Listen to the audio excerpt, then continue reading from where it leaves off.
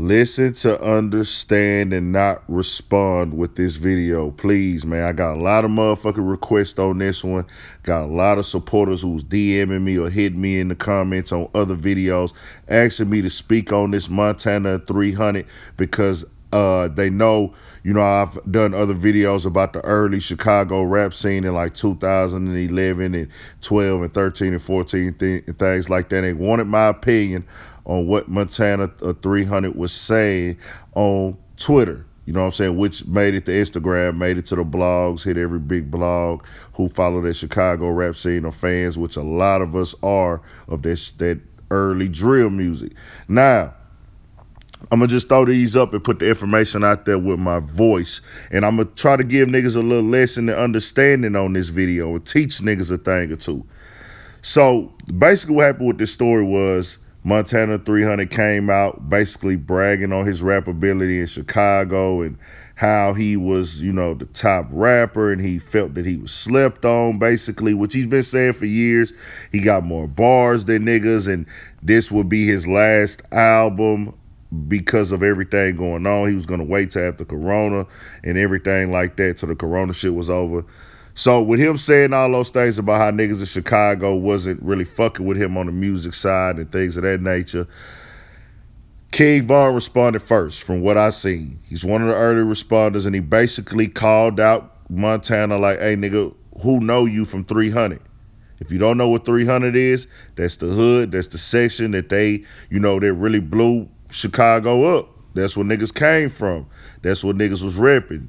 Lil Reese, Chief Keef, goddamn Fredo Santana, rest in peace, and all the other legendary niggas. Lil Durk was 300, 600, all that going on. They all family. Southside Chicago. So early on, Montana 300 was never stamped as part of the 300 movement, but he had 300 on his name. So a lot of people accused him of wave riding and trying to latch on to that whole movement. He said his 300 meant something different. His 300 was no surrender, no retreat, basically from the movie.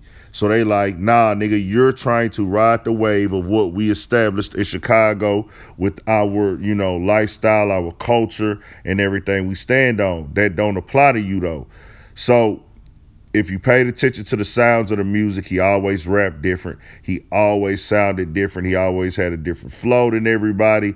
And you know, he's actually said that he's from the south side of Chicago, but as well as a suburb that's like an hour away from Chicago called P. Ryan, if I'm not mistaken, or Perry. I can't exactly remember what it's called. Not P. Ryan. Fuck, I forgot the name of it. But he said he grew up playing sports, but he would be back and forth from there out of Chicago, which was like an hour away. So basically, he never really was stamped as a 300 artist, but this nigga can rap his ass off. He can spit, he got the metaphors, the similes, the entradas, everything, man. The wordplay, he got it. But he wasn't really, he didn't come in the game just making original songs. He was doing a lot of freestyles over beats, going on them on some like, basically mixtape Wayne shit, going harder on them lyrically than a lot of rappers. But understand, the thing is with that, with the music, that's what I want to put in this video, that, hey, bro, it ain't always based on how good you can rap. You got to understand that sometimes people fuck with people for the personality and based off the energy they put on the track, whether it's lyrical or not, people adapt to it. People are not just going to music for lyrics anymore. They're not going because they feel like you got the best metaphors and bars. Niggas want complete songs. Niggas want hooks. Niggas want a vibe. Niggas want to turn up. And that Chicago culture, they gave us a vibe of, hey, you know, your early Chief Keefs, your Fredos, your Lil Durks. Even to this day, Lil Durk is killer. You know, you might can out-rap them bar for bar, but you got to be able to make songs. Montana, you got to understand, man, and this is me too, I'm not being honest, because I fuck with Montana as a rapper. You know what I'm saying? The fans decide what is hot. If the fans wanted you hot, they would have catapulted you there. I just got to be honest. You could get millions of views, but hey, if it's meant for you to break into this game, you're going to break into it. You know what I'm saying? Ain't nobody out there being able to stop you from getting a record deal, but you got to get out a hit song. You got to make a song a hit, whatever you got to do, even if you got to pay the DJs to play it and pay for a feature, get an artist on it, you know what I'm saying, that is hot to get noticed and get him on the video. You got to do those things, man. It is what it is. You can't just sit back, well, hey, I rap better than niggas and everybody should be fucking with me. Nah, you got to invest.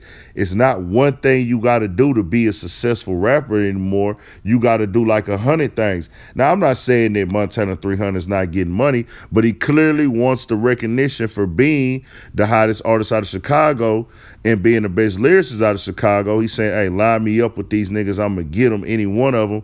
But you got to understand, nigga, the rappers in Chicago that are hot, as far as rappers and street rappers like yourself, they're not battle rapping. Them niggas is getting on that whole drilling, talking fly shit, and making vibes at this point.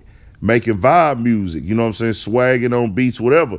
They're not going out there trying to be the best metaphor or lyrical rapper or anything like that. They trying to make hits and feed the family. You got to do the same. You got to go in there and try to craft hits, you know what I'm saying?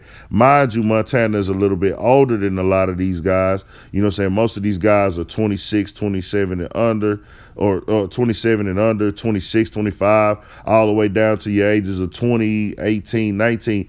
You know, he's a little bit older. I think he's like early 30s. So that plays a little bit of role. To understand that, you know, like I say, Montana's a good artist, but they don't care about who has the best lyrical rapper. You know, Lil Reese spoke out on it. Tay 600. Lil Reese was just like, hey, man, stay humble, nigga. You like, we not trying to come out there and be the best rapper. Ain't none of that best rapper shit. We all talented with this shit. We all doing our motherfucking thing. We all making good music, creating vibes. You know what I'm saying? And we all know Chicago is one of the most talented cities and sections in this rap game right now. So shout out to the whole Chirac, man. Montana 300. Just keep putting out your music. Tay 600. Do your thing. Reese 300. Everybody keep putting out their music and repping Chicago. And you got to look at the new wave now. You got your Polo G, you know what I'm saying, killing it, man. And he's not coming out sounding like even Chief Keef. That's the whole new wave of Chicago, you know what I'm saying? Your Juice Worlds and rest in peace Juice Worlds and other things coming out of Chicago right now. So subscribe to the channel, Urban Politician TV, man, 1000.